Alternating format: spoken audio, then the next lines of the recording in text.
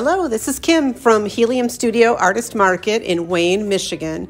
And today we're putting on our maker hat, creating stylized robin eggs. And I used 5 robin egg size eggs, and I painted them. This is kind of like a slate blue-ish.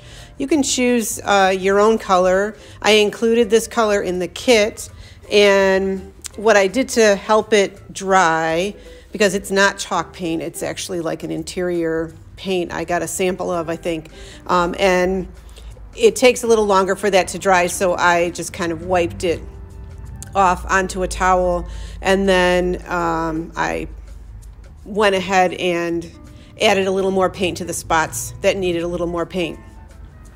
Then I took the 5 eggs and I put them in a box because we're going to splatter paint them with a tiny artist brush, and I didn't want things to splatter all over, but depending on your space, you might not even need a box. So I dipped my paint first in, my brush rather, in white paint, and I drew the brush against my finger, and you can see that it's creating a splatter effect on the eggs. And there's the result with the white paint. Then I took the brown paint, because robin eggs have white and brown on them, and I did the same splatter effect with the brown paint.